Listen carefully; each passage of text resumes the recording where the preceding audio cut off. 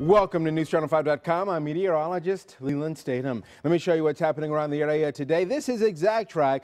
Mix of sun and clouds. Now, some of you still have a little shower chance today, primarily in our southern and eastern counties, as the bigger part of this system heads east of us. Now, late today and tonight, we're between systems. Another one's going to dive in here for you tomorrow. What that means is a little rain chance in here on Thursday. Behind this system, it actually gets a little breezy for us tomorrow afternoon. Winds gusting up to about 30 miles per hour. But right now, it still looks like we're on track for this thing to get out of here. High pressure to build in to give us a good weekend. Let's show you how real sky plays this out. A lot of cloud cover, but still some sunshine for us at times today. Winds this afternoon north at 10 to 15 after being at 5 to 10 during the course of the morning. Here is a look now with that 7-day. Today 71, tonight 48, 68 tomorrow, 69 on Friday, 76 Saturday, 80 on Sunday.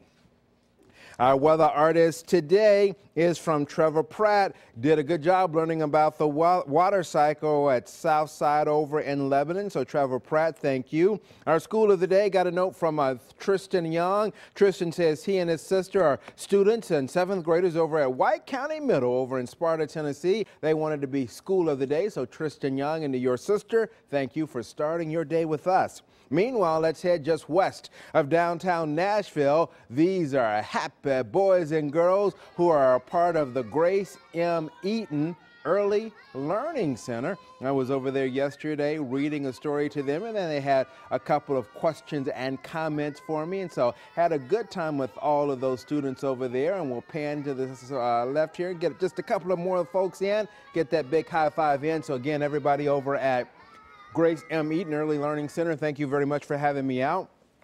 Meanwhile, let me say hello to everybody with Nurses for Newborns of Tennessee. They had a night for newborns last night. It's a great organization that's a national organization, but here in Tennessee, they work with area parents who may have a child that may be born premature, may be born with health issues. I actually met a nurse there who worked with my son 13 years ago when he was born 7.5 weeks early, but he's now doing very well. But it was a great night for them last night, a big fundraiser. Actually, it was a snow date from earlier in the year. But to everybody for Nurses for Newborn of Tennessee, thank you for having me out. And they say remember them next week. May 5th is the big payback, a big day dedicated to raising funds for area charities here in Middle Tennessee. And if you want to remember them, that's the big payback coming up on May 5th.